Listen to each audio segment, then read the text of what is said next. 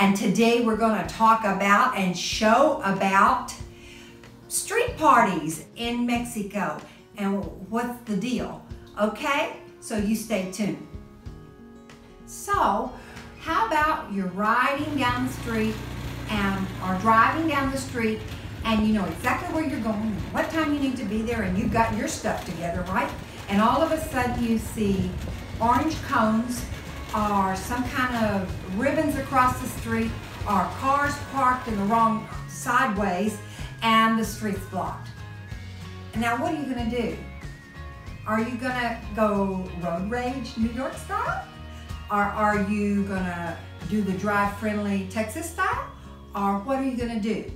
The normal thing, if you didn't know any different, would be to maybe not say it, but think, who made these people king of the road? How come they've got the road blocked and there's a big party tent there and oh my gosh, don't they understand that other people have life to do?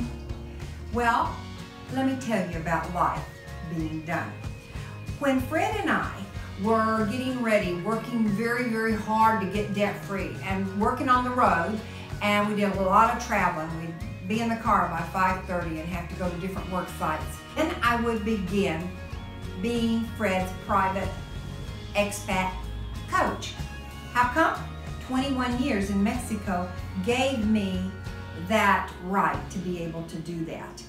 Because I had not been a tourist, I had not been an expat, I had just been fused in to living just like everybody else in the neighborhood and learning how to survive on very limited income. So we'd have fun. And he already knew when, by the time he got here, why streets were closed for family parties. And I'm so proud of him because it happened yesterday. Didn't bother him a bit. He just went the other way.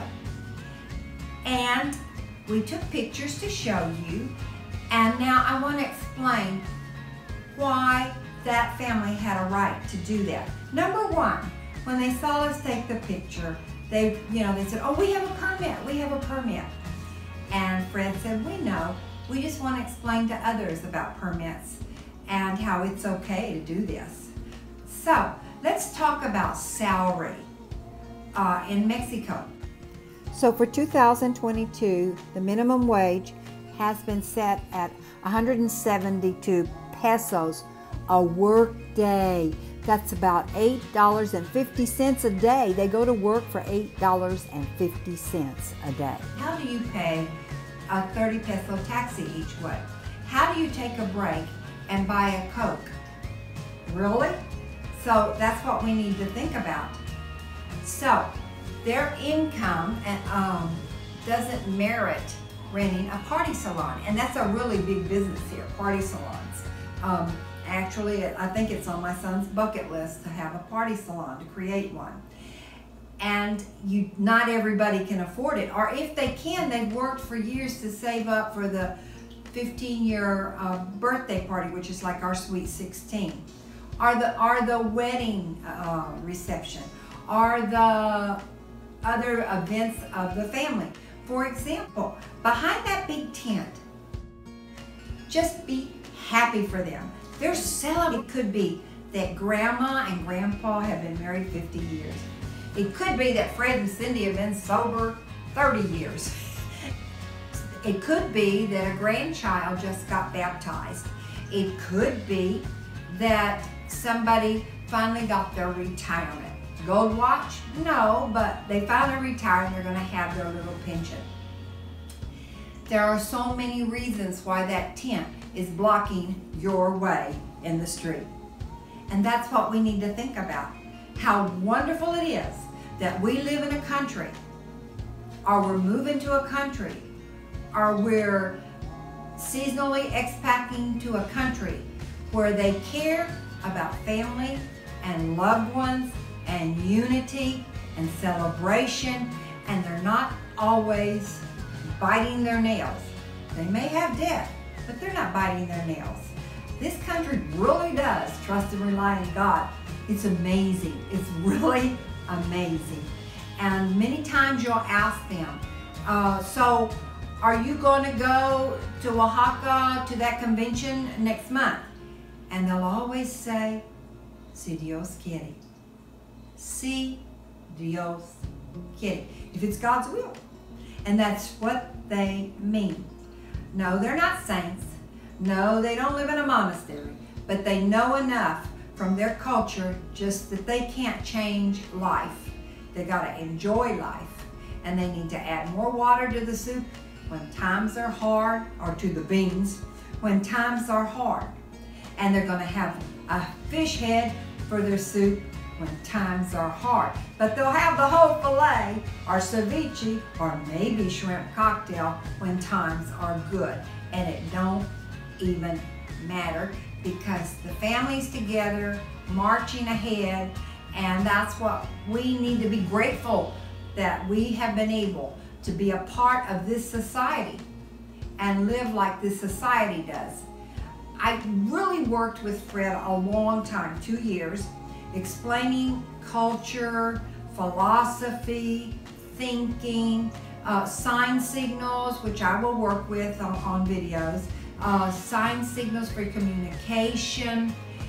I helped him understand that this country is about de-stressing, enjoying, being able to breathe freely. We are so blessed to be in a country like this. There's corruption everywhere. Sometimes it's in prettier packages, more expensive packages in other countries. There's accident, harm, and danger everywhere. There's crime and fraud and scams everywhere.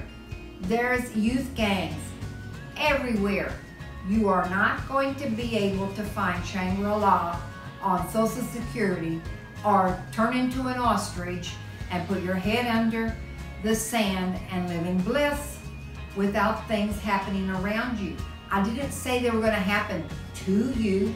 They just, life happens all around us everywhere we live. But in this country, we live just for today, having fun, enjoying the family, playing with the kids, waving at everybody.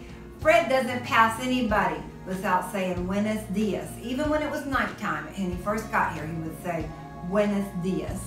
And they loved him for it because he was being a part of the community. So when you see a street closed for a family gathering or party, drive by, walk by, turn around, but bless them. Send them a prayer. Y'all have fun, be safe. Congratulations. And be on your way. It may be your party next time for getting your international papers or buying and building your mansion over a cliff looking at a beautiful ocean. Whatever your dream is. Bless others with their dreams too. That's it. Be sure to subscribe to learn about life in Huatulco and to learn about retiring in Mexico also, because we do share 25 years experience with you. Do you need a virtual mailbox so you can take care of business and personal communication on a daily basis? Are you interested in expat or nomad insurance that's highly affordable? Click our links below. We'll be back soon.